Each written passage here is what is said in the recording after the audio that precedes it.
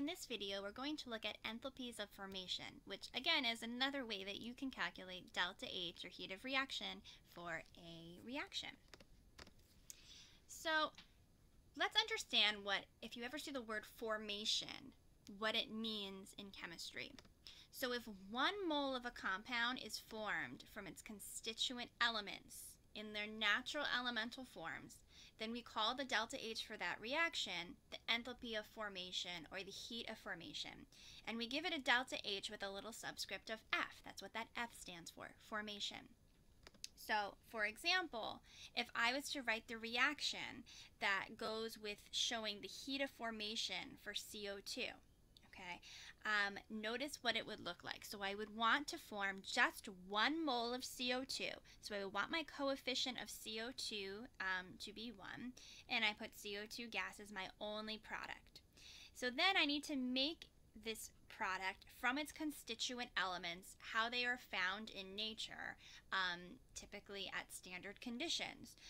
So carbon would be found as a solid, and carbon does have a couple of different allotropes that we call them, but the most stable form of carbon is actually graphite. So if you have to specify what type of carbon, you would put graphite.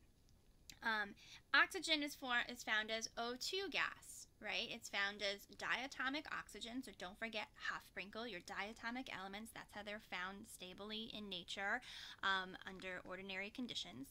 And it's found as a gas. So you are indicating the forms that they're found in, and you're indicating the correct phase. So I would need 1 carbon to form CO2 and 1 O2 to form 1 CO2. And then the delta H that I write for this reaction, I can actually give it a subscript of F because this is a heat of formation reaction. Okay, so again, notice that I am only creating 1 mole of product. If I was doing the formation reaction for, let's say, KCl, I would want to form just 1 mole of KCl. It's an ionic compound, so it would be a solid form. And what elements would make this up? So I would need, potassium is just found as K. It's not one of my diatomic elements. For metals, we will just write the symbol K, and it's a solid. Remember that your metals are solid at room temperature except for mercury. And chlorine is found as diatomic chlorine, and it's a gas. So I have to write Cl2, but notice that to balance this, there's only 1 Cl in this formula, I would need half Cl2. Now normally when we write balanced reactions, we want the smallest whole number integers, but this is an exception when you're writing a formation reaction. Since you want to make sure you're only showing 1 mole of product, it's okay if you have fractions as your coefficients. It's encouraged to have fractions as your coefficients, okay? And here would be my delta H for this reaction, and now I can give it a subscript of F because this is a formation reaction. Remember that, so I asked here, if chlorine was a liquid, would delta H be different? Yes, your delta H does depend on the phases, so that's why you want to pick the phase that it's naturally formed in nature under room conditions. Okay, so let's practice writing formation reactions because sometimes they ask us to write one in a free response, and we should just also develop our understanding of what it means to have a formation reaction. So take a moment and write the formation reactions for A, B, C, and D, pause the video, and then check your work. Okay, so for CH4, I want to make sure I have 1 mole of CH4 on the right. Okay, and I would need carbon. You could put an S here if you want comma graphite, or just carbon graphite. If you just put carbon solid, I would probably give you credit for that, but if you have to indicate which one, you pick graphite over diamond. And then I would need 2 H2s so that I have a balanced reaction just creating 1 mole of CH4. Remember, H2 is found as a gas, and it's diatomic. And I just put delta HF, and you can look up the delta HF values in your appendix in your textbook, and if you do, you'll find that this has a negative 74.8 kilojoules. Okay, so let's do MgO. So I want 1 mole of MgO. It's a solid since it's ionic compound, and the reactants should be 1 Mg, which is a solid, and half an O2 gas. Okay, it's okay that you have a fraction because I want to balance my oxygen to have 1 atom on the left and 1 on the right. And if you were to look up the MgO heat of formation in an appendix, you'll see it's negative 601.7. And CO, again, carbon graphite plus a half O2 gives me 1 CO. And here is ammonia. I want NH3 on the right, just 1 mole of it. Nitrogen is found as N2 gas, okay? So I want half of that so that I balance the N, 1 and 1. And then how do I balance the hydrogen? Okay, hydrogen is found as H2 gas. I would need 3 halves so that when I multiply 3 halves by 2, the 2's cancel and I get 3 hydrogens and 3 hydrogens. Okay, so again, notice I do have fractions, and that's okay because I want to specifically create 1 mole of product. You have to remember that if you see a formation reaction, you are creating 1 mole of product from its constituent elements as they are found in standard conditions at room temperature. Okay, take a moment and look at this problem. It requires kind of dealing with Hess's law as well. Take a moment, try it, and then we'll check your work. So calculate the enthalpy of formation, that's what that little F means, of ethyl alcohol from the following heats of combustion. Okay, and if you're wondering what this little degree sign, we'll talk about it in a moment, it means under standard conditions. So it's really important for this problem, which is an AP problem, actually an AP multiple choice, to remember what it means to have a formation reaction, because that's your target equation to get the delta H of this formation reaction. So if I were to write out the heat of the formation reaction that goes with this, I would be creating 1 mole of this ethyl alcohol. I would need 2 carbon solids, and they just write it as solid here, so I'm going to write it as solid here. 1 O, so I would write it as half an O2, gas form. And I would need 6 hydrogens. I'm going to write that as 3 H2 gases to create this 1 mole. And I notice here that it's a liquid, so offhand you might not have known that, but I put in liquid phase. Now, I have these 3 steps. I don't actually have this reaction, so I need to figure out how I can manipulate these 3 steps so that they add up to this target equation. So that's a Hess's Law problem. If you need help with that, go back to the Hess's Law video. So I'm just going to go one by one. 2C, okay, here's C solid. It's on the correct side. It's on the left side, but it doesn't have the correct coefficient. So I want to multiply this whole equation, including delta H, by 2. Okay, half an O2. Oh man, O2 is in a lot of things, so I'm going to hope that works itself out and come back to that. 3H2. Where do I find H2? Okay, that's in the second reaction. Is it on the correct side? Yes, it's on the reactant side, so I don't need to flip the reaction. If I did, I would just flip the sign of delta H, but I don't have to. And it does not have the correct coefficient. So this has a coefficient of 3, so I want to multiply this entire equation, including delta H, by 3. And then here's C2H5OH. It's not on the correct side. It's a product here, it's a reactant here, but it does have the correct coefficient. So all I want to do is flip this reaction and therefore flip the sign of delta H. And once I make those changes, they should all hopefully add up to my target equation, and I can add the delta H's. So here's those changes carry through, and here are my delta H's carried through. I'm multiplying the first by 2, the second by 3, and then the last one I'm just flipping the sign. And now I can add up all my delta H's, because what I'll notice is now all the reactions do add up to my target equation, and the O2's do take care of themselves. Okay, and here's my delta H, -278, which is choice C. So notice that you do need to know the terminology formation, because sometimes that's what you're asked for, and you need to know, oh, I need to be able to write a formation reaction.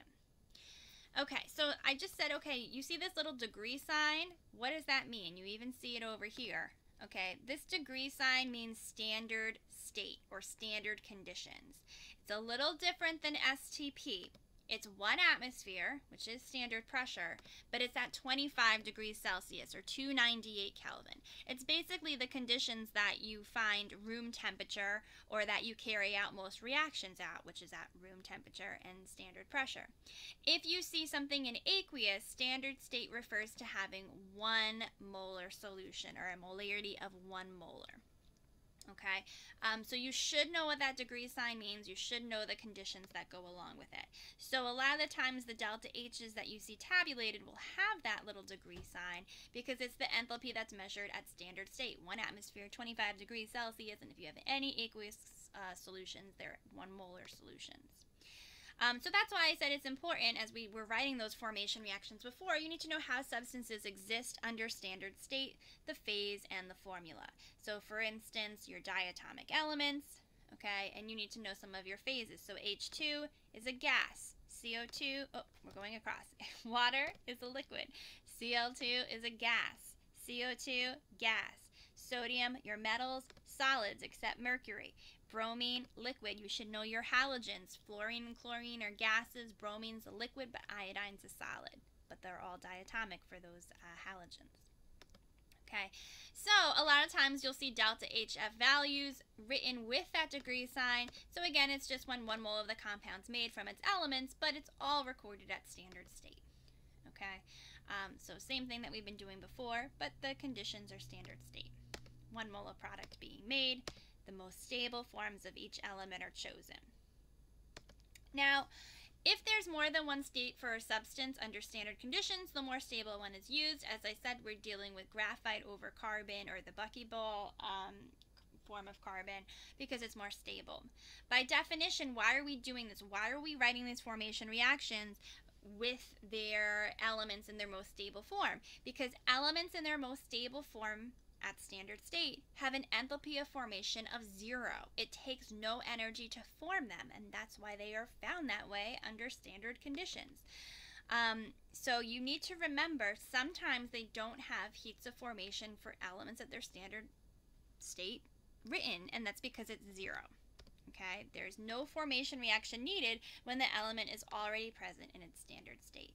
So all of those reactants that we're writing in our formation reaction, the heats of formation of those things are 0.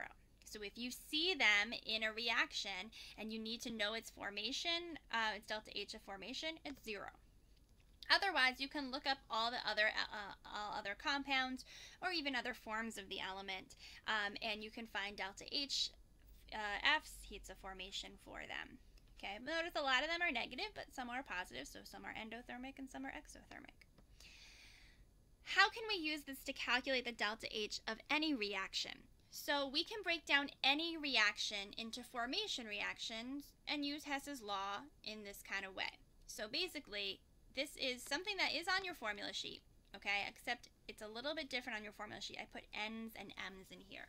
So basically what you're doing, this means sum, all right? So what you're doing is you're adding up the sum of all the delta HFs for your products, and you're multiplying them by the coefficient in the reaction, and then you're subtracting the sum of the delta H's of the reactants, but you're also multiplying them by the coefficient in the reaction. Notice this is on your formula sheet, but the N and the M are missing. It's not reminding you to multiply by the coefficient in the reaction. So what they can do is they can give you a reaction, they can give you tabulated delta HFs, and you can calculate the delta H for the overall reaction. So I want you to take a moment and try this. All the delta HFs you need are on this page, so I'll put it up so you can see it a little bit better. Take a moment and try it. You're just doing the products times their coefficient minus the reactants times their coefficient. Okay, let's go over this together. So again, products times their coefficients, the sum of them, minus the reactants times their coefficient. Now what you might notice is you can find C3H8, CO2, and H2O on that chart. Okay, sometimes you need to make sure you get the correct phase. So like H2O has liquid and gas, so just make sure you're looking up the correct phase for the reaction that's given. But you do not see O2 gas anywhere. Well, why is that? What did I say the heat of formation of an element in its standard state is in its stable form? 0. So that's why it's not listed. And if it's on an AP exam, all the values you need will be there, but sometimes the elements are missing, and that's why. So I'm just doing 3 times that of CO2 plus 4 times that of H2O liquid. Okay, that's my products. Minus the sum of the reactants 1 times the heat of formation of C3H8 plus 5 times 0. You need to remember that pure elements in their standard state, how they are naturally found in nature, it takes no energy to form them. So it's 0. They're already like that. They're already there. And If I carry this out, I'll see that the delta H overall is about negative 2220 kilojoules. Okay, combustion reactions are typically exothermic. They release a lot of energy, and that's why they can be used to power cars and things like that. Okay, question. Oh, I guess I can't answer any questions. Take a moment and try this next one, and this one, everything you need is in the problem statement. Okay, so here, again, this is just another way to find delta H if you have heats of formations of the reactants and products in the reaction that you want. So you're just doing the sum of the products minus the sum of the reactants, making sure to remember to multiply by the coefficient, and making sure to remember if you have an element in its standard state, in its standard form, the heat of formation is 0. So all I'm doing is 2 times that of KClO3 minus 2 times the heat of formation of KCl plus 3 times O2's, but that's 0. That's why it's not given in the problem statement. And if I carry that out, I'll see that I get positive 90 kilojoules. This is an endothermic reaction. Okay. Here's a note that most of the problems you will see on AP Free Response will give you the enthalpy of the reaction. Or maybe you solved for the enthalpy of the reaction, the delta H overall, in a previous part, and then they ask you to calculate a missing enthalpy of formation. So like here's that same problem but different information and ask for something different. So here's the overall reaction and here's the overall delta H. I give you the heat of formation of KCl, but I want the heat of formation of KClO3. So read the problem carefully and see what they're giving you and what they're asking for. Because in this case, I'm asking you for the heat of formation of KClO3. So I can still use that same equation, products minus reactants equaling to the overall delta H. But in this case, I give you the delta H, or maybe it's a free response and you solve for it in a previous part. And I am missing this heat of formation of KClO3, okay, but I give you that of KCl. So when I solve through, don't forget to keep the coefficient, okay? If you don't like writing it as delta HF of KClO3, make 2x, because you guys like to solve for x. Make it an x, okay? And then you'll find that the heat of formation of KClO3 is negative 39.